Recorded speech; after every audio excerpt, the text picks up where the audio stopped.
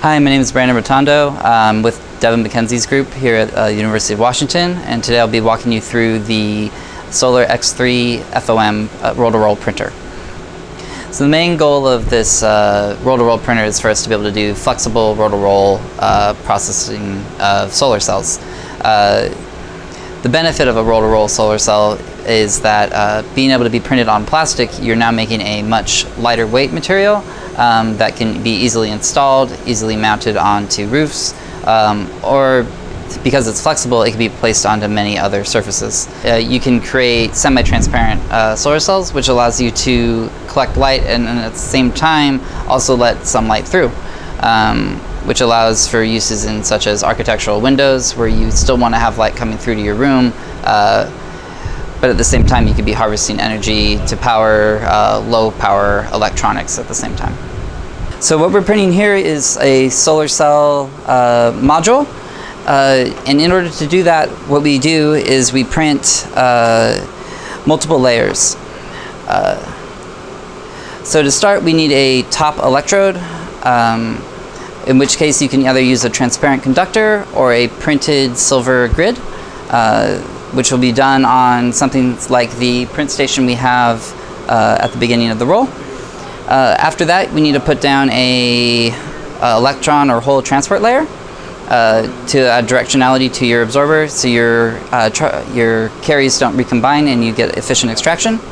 After that, we would be printing our active material, which we would be doing with the slot die coder. You could use organic polymers, organic dyes, or perovskite based active materials. After that, you would need to put down another transport layer, either a hole or electron once again, just whatever transport layer was not placed down beforehand. And that would be finally topped with a back electrode of silver to allow for maximum extraction of your cell without any concerns about blocking the light that's needed with the silver grid or transparent conductor on the front electrode. We start with an initial PET roll. This can be treated with either a transparent conductive oxide or be run as just plain substrate, depending on your application. The first step that we have to go through is rolling it and cleaning it to prepare the substrate for printing. So the first step is a static cleaner. We are discharging any static electricity and then using a rubber roller to pull off any particulates. The roll then travels through down to the corona plasma treatment to both clean the substrate and modify the surface energy to assist in printing. After the corona plasma treatment, we're ready for our first printing step. So the film will pass through, up and into the first print station. The print station we have here is a screen printing station. With this you can put down patterned films, patterned electrode contacts, allowing you to set up individual cells along your roll. One primary printing mechanism that we use is rotary screen printing, which is very similar to silk screen printing that you use in applications such as printing t-shirts.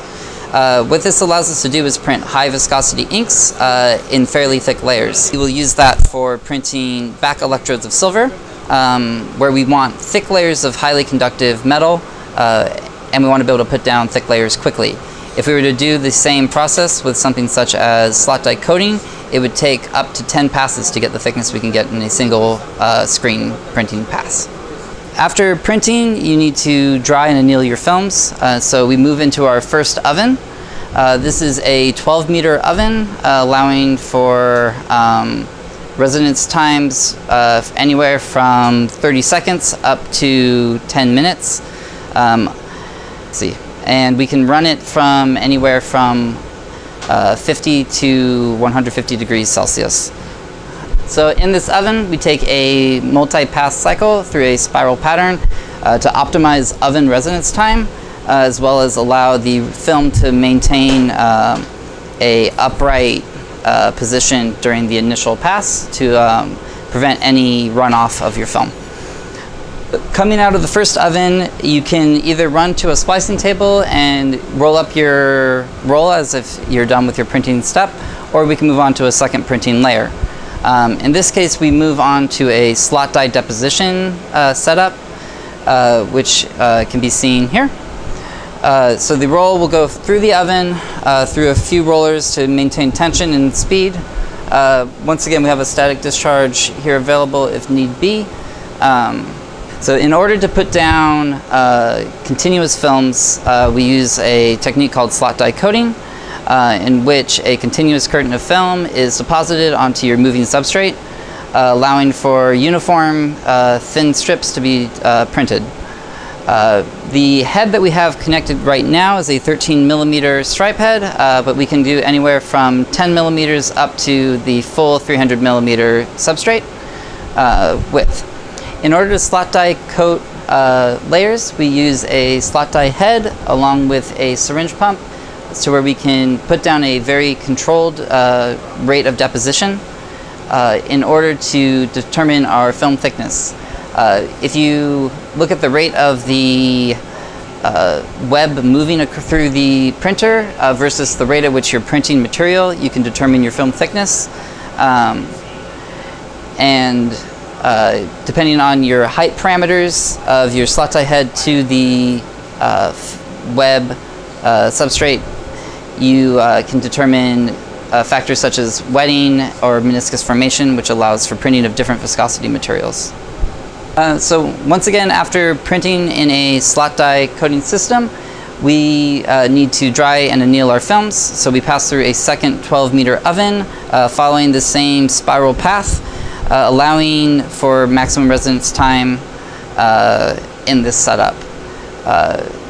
With a lot of solar materials, your anneal time is highly dependent, your efficiency is highly dependent on annealing time. And so we're trying to ensure the maximum amount of annealing per oven length.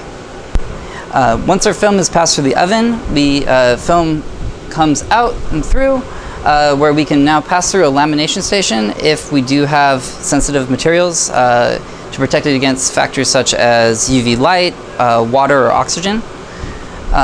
And the way that we do that is we will load a barrier film onto a roll here.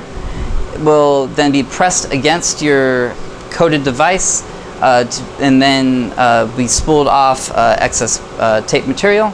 And your final device that is now encapsulated will pass down through and be rolled up as a final roll in your roll-to-roll system. So here's an example of a front electrode setup used in a roll-to-roll setting.